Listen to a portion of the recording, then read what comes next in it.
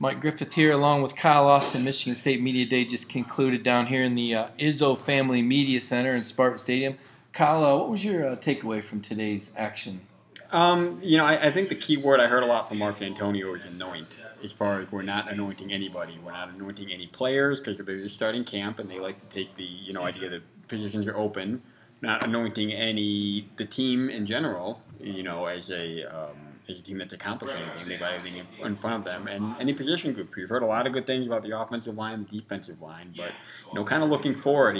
This team deals with a lot of hype in the offseason. I think Mark D'Antonio is kind of trying to spin it forward and saying, nothing's happened yet at this point.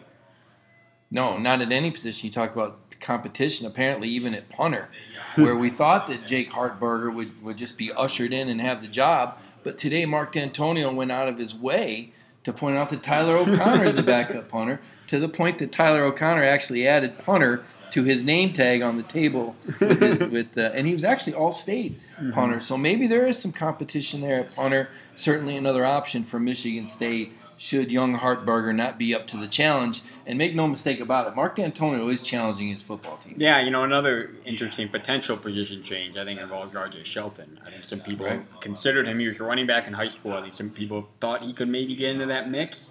And Mark D'Antonio kind of threw another wrinkle into that today when he got asked about cornerback, and he brought up R.J. Shelton. So 3 different positions. Obviously, he's a wide receiver. We talked to him. He says, I'm working out with wide receiver. I'm a wide receiver right now, but don't be surprised to see him maybe change, play somewhere else, and he'd be ready to do that. That's what he said. No doubt about it. The Spartans trying to get themselves dialed in. A little bit of talk about Western Michigan, a little bit of talk about Oregon. You'll be reading about that on MLive.com in the coming days. For Kyle Austin, Mike Griffith here from Spartan Stadium.